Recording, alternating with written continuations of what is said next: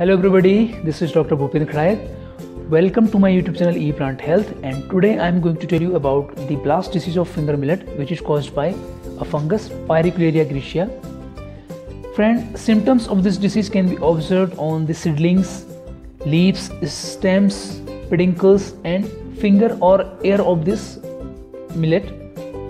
The characteristic symptoms on the leaves are water-soaked elliptical or spindle-shaped lesions with ash-gray center, as you can see in this video also.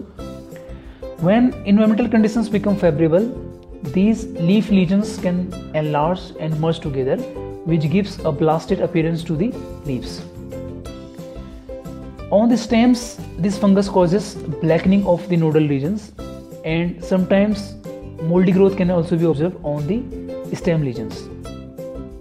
Friend, this fungus also causes neck infection, and neck region turns black and sometimes gets shrinks.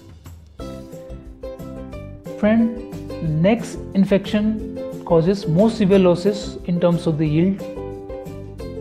Now, how we can manage this disease? First, we should treat the seed with tricyclazole at the rate 8 gram per kg of seeds. And second one, what we can do during later stage of the crop, 2 spray of Ediphenphos or Kitazin at the rate 0.1% we can give, or we can also spray Carbendazim or tricyclazole at the rate 0.05%. Thanks for watching this video.